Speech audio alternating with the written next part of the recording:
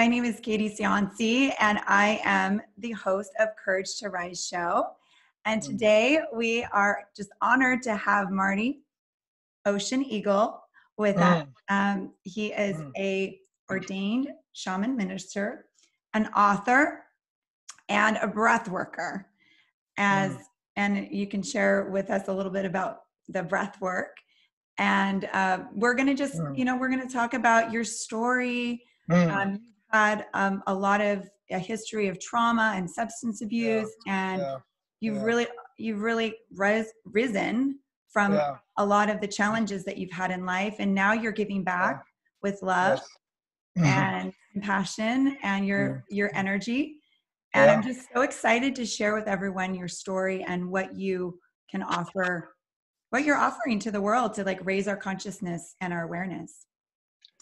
So wow, that is that's quite the introduction and quite the wide landscape. Yes.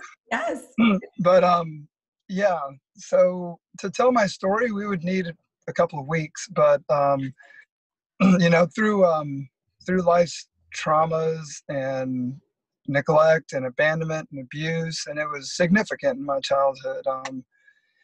From moving all the time, I lived in 100 different houses and apartments by the time I was 30. I went to 5 elementary schools, 3 junior highs, 3 high schools, and it was a constant turnover in my life. There was nothing was constant. I was always on the move. Parents were moving away and leaving me with friends or family.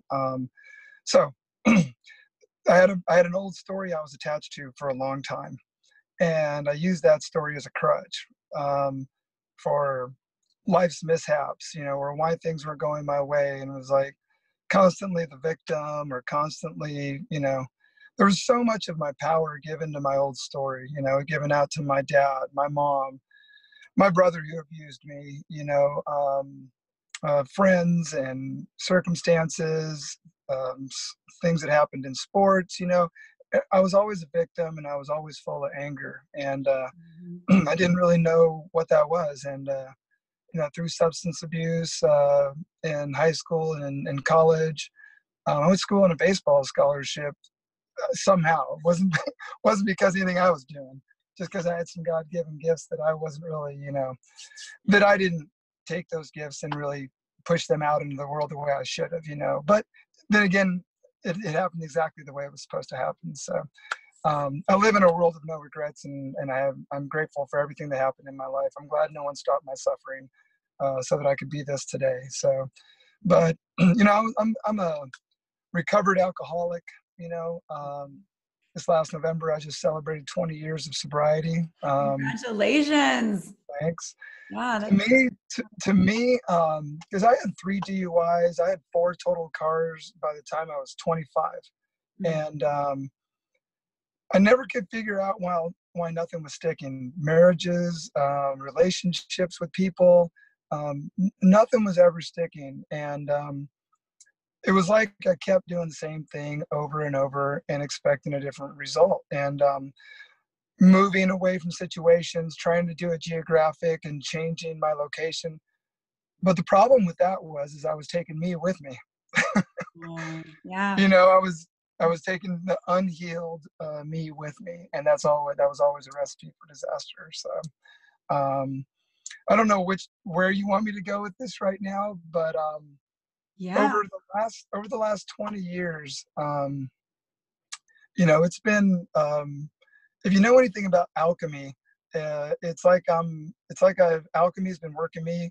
I've been studying the Emerald Tablets and alchemy for personal transformation. And what I realized as I started reading the steps of alchemy was that alchemy was working on me before I even thought about working it in my life. It's a calcination, it's a dissolution. So basically you have to give up everything. You have to give up all attachments to things, material, all attachments to people. Because alchemists, when they were trying to make gold out of metals and purify it, they also had a separate place where they meditated, and because they believed that they had to purify themselves. So in order for the process to work on the chemical side, they believed they had to be purified on the inside. So that is kind of what's been going on with me as I've gone down this path. And in the last 7 months has just been all the work that I've done for years. And I did 15 years of talk therapy around my childhood issues. But then when I got into doing some really deep work with a couple of what I call my spirit mothers here in Sacramento, that's when the changes really started to happen. And that's when my bad choices, I call them heavy choices, because they weigh you down. So no bad, no good. They're just light and heavy for me. You know, it's the way they believe in Peru, in the Andean tradition. So for me, to get rid of that heaviness meant that I had to go back and identify every wound. I didn't just say, oh, I was wounded. I went back and gave a name to every wound, whether it was not just my father, it was everything that my father did. Not just my mother, it was every decision that she made that harmed me or altered my course as a child and as a teenager. It was identifying every wound that my brother did to me. It was identifying the wounds that I did to myself. So what we have is all these cords of power, because we're born with all of our power as a baby, I think. It's the way I think of it. And then we just start piecing off pieces of our power to all of our wounds. And until we've identified the wound and then cut that cord individually with each wound until we have all of our power back in, well, we're a slave to our story. You know, we're attached to it. It's the cause of all my poor decision making. It's why I couldn't, you know, I was always picking women, and what I realized, I was picking my mates from an unhealed heart. And I just now at age 50 am starting to feel the deeper parts of my heart and understand that I really never loved anybody the way we were meant to love people. And, you know, so as that expansion happens and I look in the mirror and I love the person that I see, I just wrote that down. I wrote notes all day today. It's been going like crazy. But until I can look at the man in the mirror and love that person, and then I'm that person out in public, then I'm not authentic. So for me, it's all about my truth, and it's all about authenticity, and it's all about walking in life without making excuses for who I am, and setting proper boundaries with people, places, things. I need to. If I don't have proper boundaries, then I'm just out with my Superman cape on, trying to save people. They don't ask to be saved or don't want to be saved. I really don't have the power to save anybody these days. And I have a lot of people reaching out to me through Facebook, looking for answers. And I don't have anybody's answers. All I have is my story, my experience, my strength, and my hope. And people have to be willing to go, you know, I love the name Courage to Rise, you know, for your show. But I will also say it's the courage to descend, because every time that I descended and worked on something, I got to a new level of consciousness. Mm-hmm. So every time I went deeper, I went higher, deeper, higher, deeper, higher. So for me, those of us that are willing to go to the darkest depths are the ones that can raise to the highest heights. Mm-hmm. That's kind of the way I view it. So to me, those that have been traumatized and abused the most are the ones that can really do their work and have the opportunity to ascend higher. So, yeah, I want to touch on, thank you so much for sharing all that. And I want to touch back on the attachment, because I hear that a lot, especially with my clients. I hear that a lot about, well, I'm attached to these people. Yeah. Or how can I not attach to somebody? How can I not attach to my house and the things that I feel that I need, or I think that I need? But especially attachment to a person, whether it be a partner or a family member. And so can you touch on that, about how you release those attachments and why it's so important, why it's so helpful to but still be connected? Well, we can get unhealthily attached to anything. We can get attached to suffering. We can get attached to our story. You know, it's like the book that kind of turned things around for me on attachment was Don Miguel Ruiz Jr.'s The 5 Levels of Attachment. That book made me look up the definition of attachment versus connection. And attachment means I'm making a person, place, or thing an actual part of me, an extension of me. so that when that thing or that person, the car, the house, whatever, when that goes away, I'm devastated because I feel like I lost a piece of me. No one gets a piece of me anymore. I'm a whole person all by myself. My kids don't have a part of me. You know, those old sappy codependent love songs, you know, I lost the biggest part of me when I lost you. It's like, bleh. It's like all bullshit, you know, it's like, so now now it's about connection. Now it's about learning the difference between unhealthily attaching to you or letting you in and connecting with you, but still be whole and happy behind that connection, you know? So I have so many beautiful people in my life, but if they go away, I'm not lost, you know, I'm not wrecked. So the programming that we have is that, you know, we have to make ourselves whole and fix ourselves with things on the external, the car, the house, and I don't have any unhealthy attachments to family members just because they're blood members of mine. If the bomb goes off today and we're all getting ready to be vaporized, the only thing I get to take with me is my soul, right? You're as much my sister as a blood sister to me. We're all connected. We all breathe the same air. We all come from the same earth. We all come from the same cosmic stardust.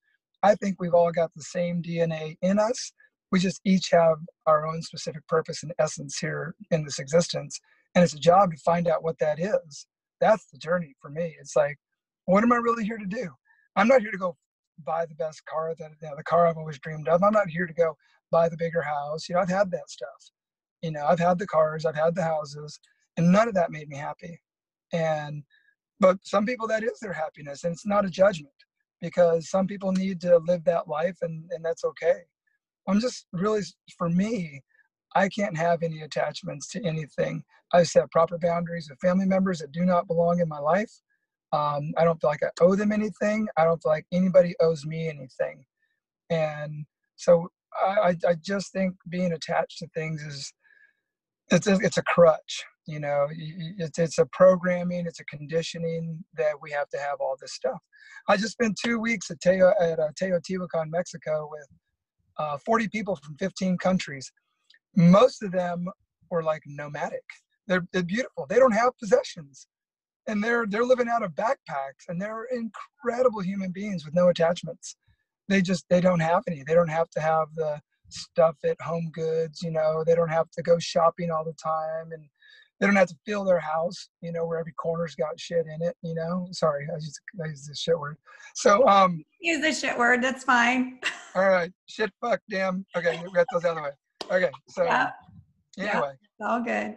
Anyway, so when we attach to things, then I think we set ourselves up to be, you know, to be let down and hurt when those things, when it's like your favorite vase sitting on a table and your kid knocks it off and breaks it, and you get just devastated, right?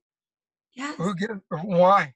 Yeah. It's like we're attached to a vase, or it's like, you know, don't get me wrong, I love my children, and I don't want them to hurt or suffer, but I'm also going to allow them to suffer if they choose to suffer.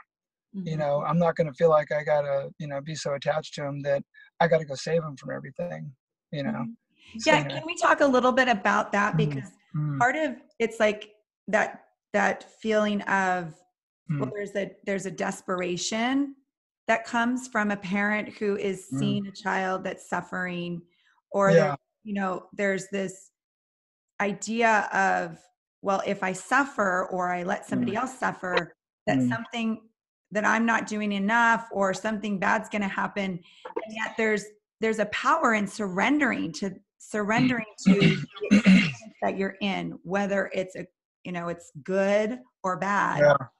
There's a surrendering in that actually relieves the suffering, but we are so afraid of suffering as if it's a bad thing. Well, fear is a horrible thing, right? To live in fear of the unknown just locks you up in anxiety, you know. And it's like, I had so much fear and anxiety for a long time, you know, and I no longer am afraid. You know, if my child gets a disease or is suffering, I'm gonna feel terrible, and I'm gonna love them, right? But I'm not gonna get attached to the suffering. You know, I need to be strong and healthy and happy behind it still. And I know that's hard for people to understand. It's like, how can you be happy when your child's suffering? Well, my child's journey is my child's journey, and I'm there to help and support and love that child as much as I possibly can. But when we try to, most people that are trying to save other people haven't saved themselves yet. So they don't even know how. So they're out there trying to fix everybody else when they haven't looked at the man or the woman in the mirror and done the work that they need to do in order to be healthy and healed themselves, so they can show up in a healthy way for the child that's suffering or the family member that's suffering. Because how many times, I remember when my dad was dying and he was in the hospital, and it was a shit show between my stepmother, who was bipolar, and my aunt and uncles, who were addictive codependents. And it was this massive argument. My dad's dying in the hospital, right? And none of them had done their inner work. It was just a nightmare. They didn't know what to do with their feelings. They were acting out and lashing out and yelling at each other. And it was just a mess because they just didn't know how to be present and just put their hearts into the situation and see how they could support and love my father during the time when he's dying. And they made it all about them. It was all about their wounds. It was all about their suffering. It was nothing about what he was going through. And it ended up, my stepmother wasn't even in the room when I held his hand and he took his last breath, and it was sad, but you know what? It was exactly the way it was supposed to be. I don't know. I haven't talked to my stepmother since that day, actually. And they were married for 30 years. So that's just life. I don't, for me, it's like, it all comes back to me. Everything comes back to me. Everything, all my suffering, all the decisions I made in life, everything I went through, it all comes back to me. It's like, what's my part? And my part might have been as a soul that I picked these people and brought them in before I came here. But I'm glad that they're suffering, and I'm glad that nobody changed my suffering. Because if I try to change other people's suffering, I'm playing God. I'm playing God. It's like maybe next incarnation I'm going to come back as a starving kid in Haiti or Africa or something. Maybe that's my job to do on a soul level the next time. But I don't kid myself to think that I can solve the world's problems. The best thing I can do for the whole world is to change me. And I think just by changing my consciousness and my vibration, I'm already changing other people just by doing that. I think if 7.5 billion people went and did their inner work, we wouldn't be talking right now. Everything, it'd be rainbows and butterflies flying out of our asses every day. It'd be awesome. Yeah, so true. No wars, no violence. It would just be all love and joy, and also just embracing what is. Yes. Living in the nothingness. Yeah. I don't have a plan for next year. I don't have anything planned. I live in the nothingness. My sticky notes on my refrigerator say, I know nothing and I'm being prepared. And I know nothing means I'm going back to childlike quality where I didn't, know anything. I'm relearning everything. It's like on my own, I started driving my car with my offhand. I started drinking with my offhand. I started eating my food with my offhand. I went out into the country and I drove a long stretch of road on the opposite side of the road. Safe. I made sure it was safe. And I drove on the opposite side of the road for a long time. On the trails behind my house, I now run on the left side instead of the right side. I'm really trying to unwire everything I thought I knew, because everything's being disproven. Much like stuff in science. It's always everything they spouted out as gospel for all these years, and how old the pyramids are and all that stuff. Nobody knows. It's like it all gets disproven, and it all comes back around on the spiral path. So yeah. Well, can you share a little bit about that, about how you're driving? I can say from a scientific perspective, how our brains are wired in a certain way, and we have these neural pathways in our brain. When we're used to doing something a certain way, we're going to continue to do it. Just like when you go hiking, there's a path, it's the same path, and you just go on the same path. But then when you create a new path, in order for it to become a path, you have to try something different and do something different over and over and over again. So can you share how that helps to shift or make changes? Like if somebody wants to make changes in their life, what's one thing that they can do to start making those changes? My favorite saying is, if you really want to change, there's one thing you have to change, and that's everything. Everything. So for me, it's like literally the surrender you're talking about and acceptance. So for me, I get a daily reprieve based on the maintenance of my spiritual condition. And that means spiritually surrendering and accepting who I'm supposed to be in my truth every day. And so for me, when I start taking different paths, or when I start, you have to have the courage and the strength to do that, because when this calling came from me, and you know a little bit about that, about 7 months ago, I got blown open. But I changed everything. Hang on a sec, and decline. So I changed everything. I went home and asked for a divorce from a marriage I shouldn't have been in. That created all kinds of fear and anxiety for me. I sold whatever properties I had. I cashed in and liquidated any retirement accounts. So everything I have, I would rather die an old broke man and have lived a badass life helping people find their truth than to sit here and do the program thing where we try to put as much money away for retirement. And then my stepbrother, who's my age, 50 years old, when I was in Mexico a week and a half ago, I got the call that he had heart trouble. And 2 days later, a day later, they found out he had 90 to 98% blockages in all of his arteries at age 50. Mm-hmm. Opened him up, 4-way bypass, and I just got the call from my mom today. He's struggling. He's got AFib going on. It's like, he's a school superintendent, been working his ass off for years, beautiful human being, and he may not live to, see 70.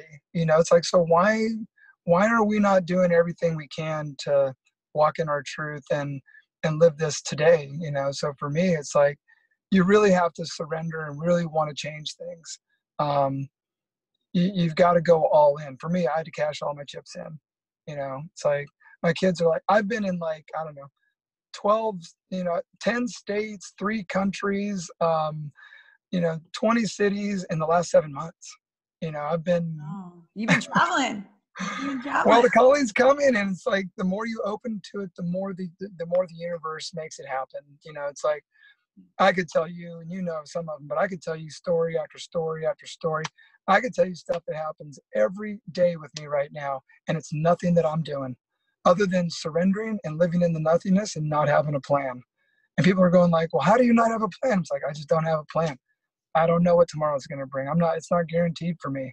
So I'm going to live today with as much love as I can. And I just want to help give people hope and courage to really look inside for their answers, because it's not outside. And everybody wants the quick fix. Everybody wants to go with 1,600 people to a Joe Dispenza, workshop. And if I hear his voice all the time, nothing against Joe Dispenza, but I'm not a quantum physics guy. I don't need to know how the wheel rolls. I just need to know the damn thing rolls, and let's go. I don't. I'm not going to get into neural pathways and all that. That's just not my mind is a PhD in life. I have the experience behind it. You guys know why it all does what it does. Yeah. I know how it affects us. Right. And I know how I got out of it, but I don't know how what everybody else's journey is. It's 7.5 billion people. I do not have a pen that writes any of their stories. I only write my stories. So I can tell everybody what I did. I can give you all the books that I read, and you can go do everything I did, but you're probably not going to get the same result because you're not me. Yeah. So, but I do think it's about surrender. You really have to start unwiring all that old programming, all the linear way of thinking, all the circular way of thinking, and really look at it as a spiral path going up into infinity. And every time we make another rotation, we get to a higher level of consciousness. If not, we stay stuck, and I picked her again. Damn, I picked her again. Damn, I picked her again. It's like, now that I'm on the spiral path going up, my choices that don't serve me are fewer and farther between, and I make better ones. And I learn. And it's like, just because she's very attractive and she's amazing doesn't mean I need to go try to have a relationship with her. It doesn't, or whoever, because that was the old way of trying to love from an unhealed place, right? I needed that validation. I was the unseen child growing up. Nobody paid attention to me. Nobody gave me love. They moved and left me and abused me, over and over and over. And all I was doing was screaming out, look at me, Will somebody please look at me? And so that's the way I lived my life in my 20s and 30s and even 40s. You know, it's like, I need that validation. You know, can somebody please pay attention to me? So then I put on the show, you know, on the external, so people will look at me and pay attention to me and validate me. And today I'm valid, just right here by myself. I don't need you to validate me. You're really pretty, but I don't need you to look at me to tell me I'm valid. So yeah. So, and that yes. is so powerful. I mean, the freedom that you Mm, experience mm, when you're able to say, yeah, I'm valid. I'm valid. I mean something. I have Yeah, meaning. I I have do. purpose. And if Yeah. you don't like me, if you don't approve of me, that's okay. There's Because 7.5 billion other people. Go like them. yeah, exactly. And, Yes. you know, and that's really getting you back to your true nature, because I think of children, like you talked about, you know, kind of getting back to your childlike Yeah. energy. Yes. They Yes. don't, they go around, they just love, they're open to Yeah. everyone, and they see Yes. everything as a possibility. They see everything as it's fresh and it's new. And Yeah. they don't necessarily need someone to validate them Nope. until they're Nope. like maybe 9, 10, 11. You know, that's when then they're starting to get approval from their peers. But prior to Right. 8, it's just everything is just open. Well, and why we got to go back and even look at why are they starting to get approval or needing approval from their peers? It's Yeah. because of the programming from parents, the stuff they see on television, the stuff they watch on social media. Everything is there to hook you on how you look, you know, and how you present yourself. And you know, going on further into teenage years, you know, what sex is about and what it's really for, you know, and it's everything's so screwed up. You know, I have no social media other than my Facebook, you know, and I had never, you know, I don't have any cable. I don't watch the news. I find out about, as you know, school shootings like days after they happen. You know, it's like, because I can't do anything about that stuff. You know, what I think I make a bigger difference by walking in my truth and authenticity, and those people that are in my field become attracted to that, and then hopefully I can help them get started on their path. I can't tell them what that path is, but I can help them, you know, get started on their path. And then that's what this is all about for me. It's just about people letting go of that childhood programming. So you know, part of it also is as I'm doing shamanic breath work and training in that, soul retrieval, you know, because the stuff that I saw as a kid, as a child, there's a piece of me that had to detach and go away for a long time. You know, you can't handle that kind of stuff. You just can't. There was no therapy. There was no anything that went on around this stuff. You're just left with it as a 7-year-old kid, you know, and the 10-year-old kid and 11. You can't handle that kind of stuff. So it's been a journey to learn how to play again, you know, just to be that childlike quality. And I've brought him back, you know. It's like 7-year-old, 10-year-old, he's back, you know, and he's so much damn fun. You know, I'm having so much fun with him, you know. It's like we're traveling around the world, we're meeting all kinds of amazing people, and I'm not afraid anymore. I have no fear. I have no fear of traveling by myself. I love being alone now, and that was not who I used to be. I used to feel abandoned or lonely when I was in my house by myself after separation or divorce, and didn't have my kids. The walls would just crawl in on me. You know, it was just like the anxiety and the fear would just be overwhelming. And now it's like, you know, I love sitting by myself and reading a book, and I love being alone because I'm never alone anymore. I always feel like I've got the creator with me, and I can always call on him or her whenever I want to, to ask a question or to get, you know, and everything these days is not from here to here. It's from here to here. Mm. This tells this how to act instead of this telling this how to feel. Mm. So everything's heart centered. Everything's right below my heart, my Inca seed or my divine light, because I've seen it, you know, and it's beautiful. And it's like, now I feel everything. This is my classroom. I don't have any gurus. I don't have any teachers. I don't have any mentors. I have people that give me information, but it's up to me to bring it through this crap and get it into my classroom and let this teach me. And then once this feels right, then I can talk about it and then I can share it. Because if I'm sharing from here with stuff I've read in a book or a workshop I went to, I'm just sharing somebody else's perception, somebody else's ideas. It's like they're not mine, they're not authentic. So I don't go around trying to change people's perception because it's none of my business. And when people read my post and try to reply back, explaining why what I posted isn't correct. It's like, well, my truth is my truth. You don't get to tell me what my truth is. My truth might change, but it's only going to change based on my experience, not on what you tell me. So I don't go around telling people my truth is more important and better than their truth. I try to meet people exactly where they are at in life and not judge their path. To me, it's like even saying someone is suffering is a judgment. It's like where they're at is where they're at. And until they get enough willingness to go to any length to get out of what they're in, then they're gonna stay where they are, and they're just in a circle. It's just a loop. I like being in the oval spiral path. I like ascending up. Sometimes we got to go down to get back higher, and it's like that's okay. Like Linda Starwell says, light, dark, no difference. I live in the middle. And I journey between the dark and the light. I'm a light and dark journeyer. So just because I've done what I feel like is most of my inner child work, which I've done, I think that's one reason I am the way I am, because I don't have any pain attached to my story anymore. I don't have any. I can share it openly. I can tell you about what my dad did to my mother. I can tell you about what my mother did and my dad did later on in life. I share it because I know others went through stuff like that and they can relate. Just like in Alcoholics Anonymous, same thing.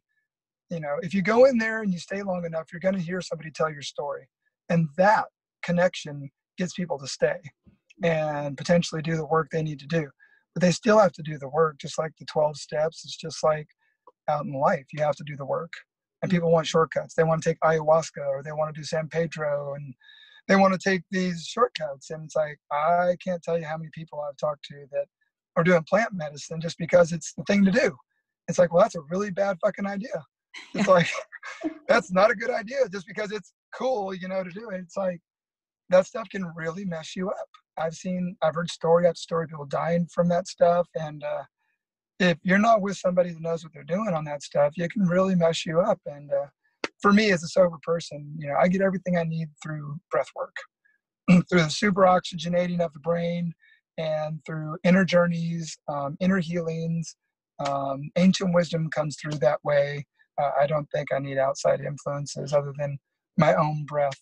So I think life force energy. Our breath is our life force energy.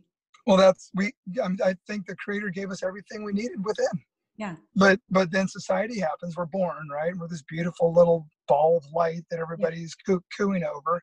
And then what do? We destroy that ball of light. We just started telling it what to do, and you got to do this way, and you can't go here, and you can't do that, and don't do that. And then all of a sudden the light just, gets crushed.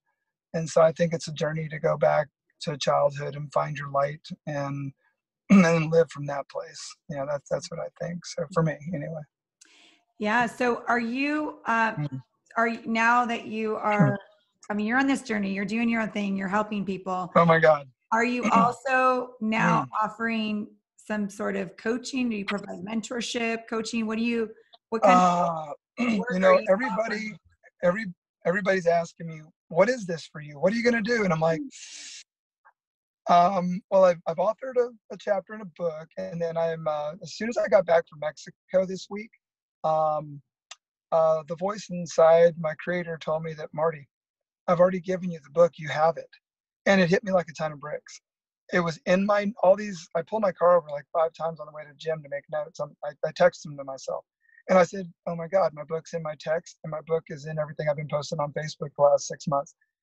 Within a day and a half, I have everything in a Google Doc that's basically the bulk of the text of my book. And so it's crazy. I just got to organize it and add to some stuff that I need on some of the just bullet point text I sent to my stuff. But I've got it. It's all there. I don't know what it's going to be. I don't know exactly what it's going to be called. I've got about 5 different titles. So I'm in the middle of doing that. And in the meantime, I keep getting asked. I've been asked by somebody that's published 11 books and takes people on journeys all over the world to join their team. I don't think that my journey is to join someone else's dream. I think I need to keep my autonomy. I will offer free for someone on this show. I'll give you a free 1 hour mentorship, and we can talk about whatever you want, whatever you're struggling with, whatever you need help with. But please keep in mind that I'm not here to listen to somebody, crying their damn milk. I'm not here to listen to a pity party. I'm a realist, and I can see things. I've got very clear vision, and I can see the wounds. I can see when somebody's hurting, struggling, and I try to drill into it pretty quick. And some people don't like what I say. They're not ready, and that's okay. It's not a personal thing, but anybody that you can offer a 1 hour free mentorship that resonates with me, that feels like they can get something from talking with me, I'd be happy to offer that. As far as things I'm going to do later, I'm a work in progress, and I don't know yet, but it's coming, and I don't know what that is. I love it. But You're just letting it I come. got people all over the world right now. I've got so many trips. I got an offer to go to Mallorca, Spain right now, which I'm going to go. I just got asked last night to go to a workshop and present my gifts in Hawaii. I've got the Gathering of the Shamans coming up in May. Before that, I've got an invitation to volunteer at, I think it's called Bali Fest in Bali. And yes, in Peru, I'm going to be one of 144 Karo Pacos, because I'm technically a 4th level Karo Indian Paco in Peru. I've done all the rites, initiation, and training for that.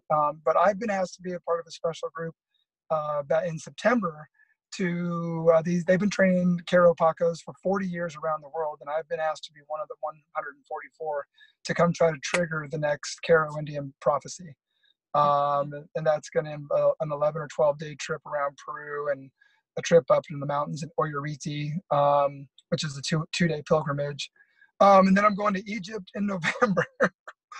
So in between all of that, I don't know. I'm raising my kids. They're 14 and 16, and I've got a very supportive ex-wife, the mother of my kids, and we work things out. So I'm available for all kinds of things. And I'm open to clearing my schedule for what comes my way. And I've got great contacts in Peru.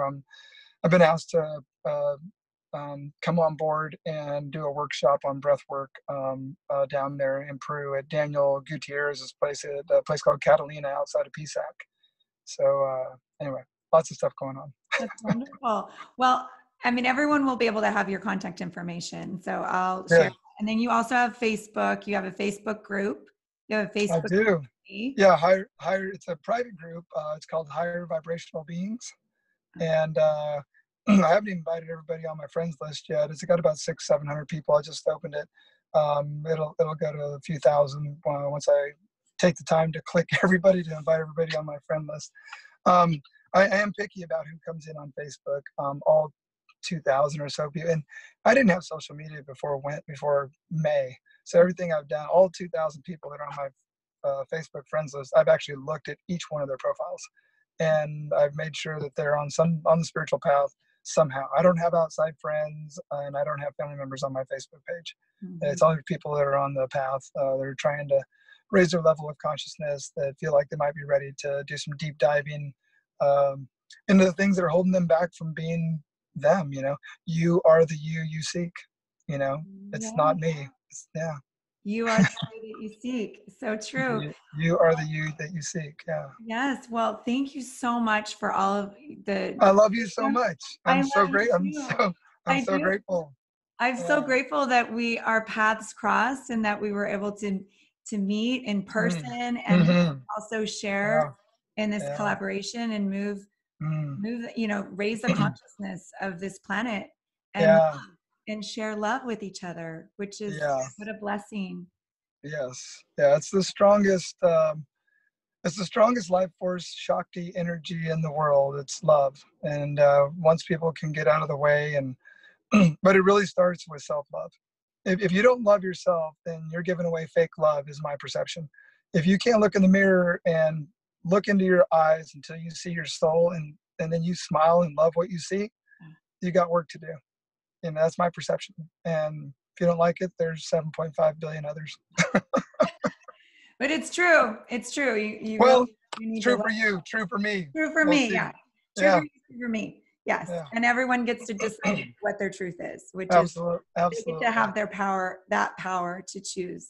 Yeah, but they've got to go pull all, to me, it's like they got to pull all that power back in. And it's that childlike power. We're so powerful as children, as babies. We're ultimately powerful then. And then to me, it's about, going back and pulling all the power in, cutting all those cords with all those stories. I have one more question. Go. I'll ask you before we end.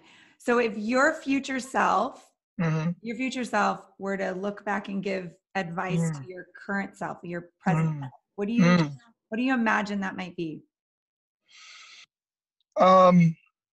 You know what? I'm so grateful for everything that happened in my life because I get to be this. So I wouldn't want to change anything. It's like because I had to do everything I had to do to be this. And I think we really need to give ourselves a break. We really need to give ourselves some love and some compassion. Be more loving and more compassionate to yourself. Because we do, people walk around with the 8,000-pound elephant on their shoulders of shame, and because we did things that the world says is bad, we carry that around, and we realize after 20-30 years all we've ever seen is the top of our shoes, because we're just so weighted down in shame. And shame tells us we're a bad person because we've done bad things, and that's just not, it's the most unhealthy thing you can have. So I think if you can get out of shame and forgive yourself and have self-love and self-compassion, that's a good start, because if you don't have that, then you can't give it away to anybody else. We can't give away what we don't have. So it really is a selfish journey for a while. You really got to be really selfish, and all the things you think are important really aren't. It's just all programmed stuff. So anyway. Well, thank you. Thank you You're for welcome. your wisdom. I love you. Wisdom. Yes, I'm not knowledgeable. It's wisdom. Wisdom, yes. And that's part of being really living life, being in life. It's the experience. Yeah. I don't talk about anything I don't have experience with. So it's not that I've read in a book. It's all my personal experience. So anyway. Well, thank you, and enjoy the rest of your day. Can't wait to see you again soon. Okay. Love you. Love you too. Bye. Bye.